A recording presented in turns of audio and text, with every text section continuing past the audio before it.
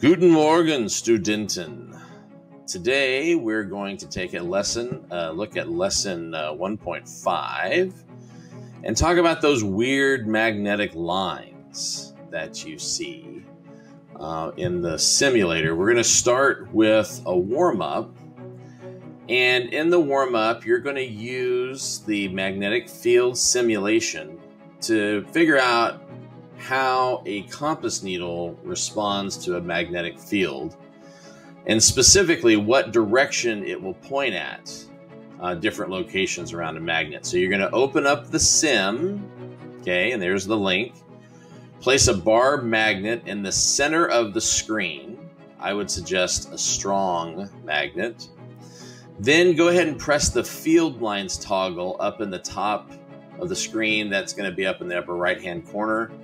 And then press run and then analyze and answer this question. Okay, it should take you about 5 minutes to do. And then we're going to take a look at activity 2, which is you're going to reread the article.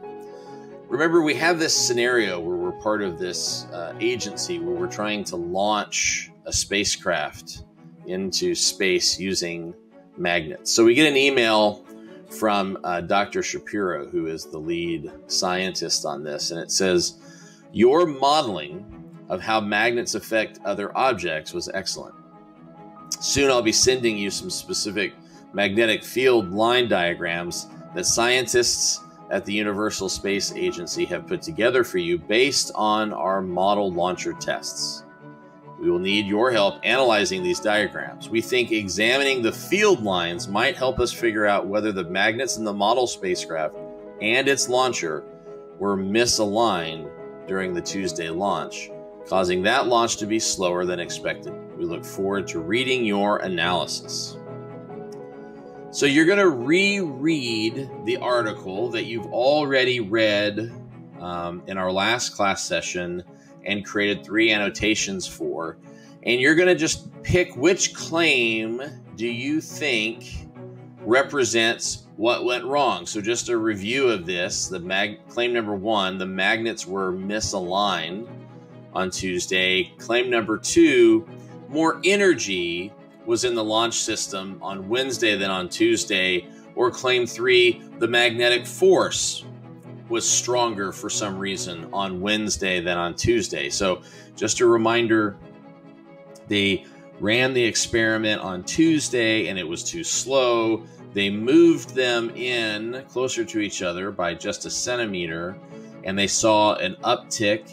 They moved them in by another centimeter, and on Wednesday when they ran the test, it had overshot the speed, the velocity that they were looking for. And so we're trying to figure out why. So these are our possible claims. And, at this point, I don't necessarily expect you to have the answer, but based upon your reading and what we've learned so far, I want you to go ahead and just stake a claim here, 1, 2, or 3 of what you think. Okay? This gives us just an analysis here, a picture of the proper launch magnet setup and the way that it could have been misaligned. So we're going to kind of explore this angle of it being misaligned when the test was run on Tuesday. Okay. When we talk about magnetic field lines, we're talking about those invisible lines, and they come out of the north end and they go into the south end, okay? And they look very much like this. You're going to go back to that article on the Earth's geomagnetism, reread that, and then make some predictions about how they will attract each other, how they'll repel each other, okay? And I want you to spend some time really focusing on the second and third paragraphs in order to answer this question. How are magnetic field line models helpful? When we turn on that little switch, what does it tell us? Why would it be useful? So reread paying attention to those two paragraphs, especially, and then answer this question and turn that in. Okay. When you reread, I want you to be focusing on textual evidence about magnetic field lines. Okay. So keep that in your mind as you reread this. And again, magnetic fields, that's the space around a magnet in which magnetic forces can act on objects. They come out the north end and go into the south end. A magnetic line is a line that connects opposite magnetic poles and represents the strength and direction of a magnetic field. Okay, so that's how we represent those invisible forces. Then we'll move on to activity 3, exploring field lines. And you're going to use the simulator to try to answer this question. How can you tell whether two magnets will attract each other, repel each other, or both? So you'll use the sim to create a scenario where two magnets repel each other and two magnets attract each other. And then you're going to take a look at the field lines for that. Okay, so fortunately our simulator has that feature where you can turn it on and take a look. So you'll turn on the field lines up here, okay, that little switch. And then again, you're going to create two different sims. One where two magnets attract, one where two magnets repel, and you're going to observe the magnetic field lines. Click the blue in order to open up the simulator, turn on the field lines, arrange the magnets. I like to use strong magnets for this so that they attract and repel.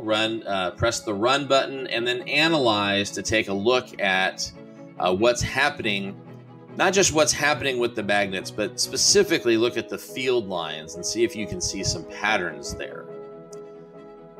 When the two magnets are repelling, notice where the field lines start and end, okay?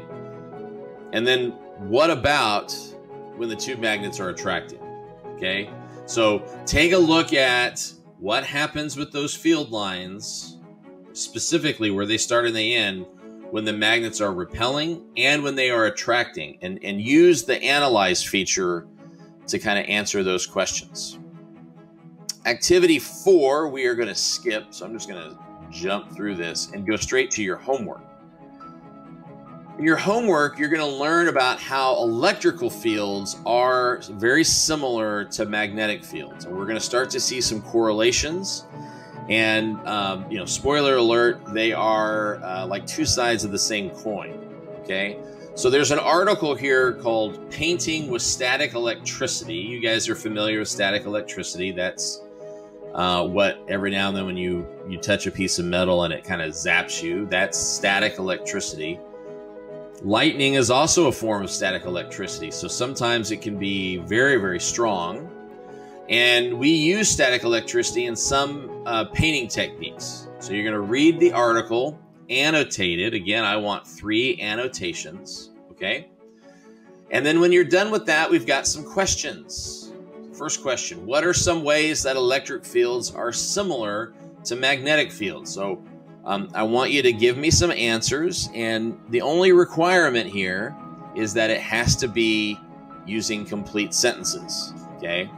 I don't want incomplete sentences. I want sentences that start with a capital letter at the beginning and end with a period, that have a verb, have a noun, and start to show me your ability to put scientific arguments together using complete sentences.